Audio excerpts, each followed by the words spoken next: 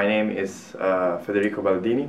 I'm a PhD student at Luxembourg Centre for Systems Biomedicine, and my area of expertise is metabolic modeling of microbial communities. The aim of the paper is to develop methods to study the metabolism of microbial communities, especially being able to integrate information on microbial identification and abundances. So the novelty of the paper is actually to be able to do this on a large scale for hundreds of bacterial strains in a fast way and also in an automatic way.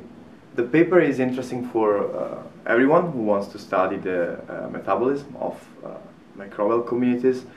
These microbial communities can come from different environments.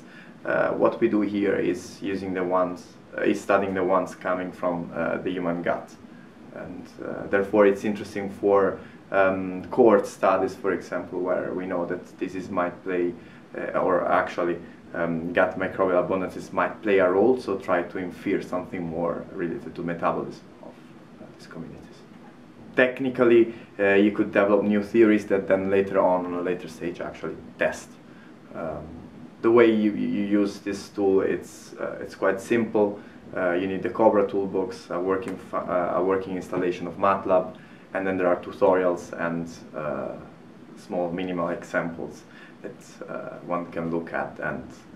But mostly it's just setting some inputs and pressing a button.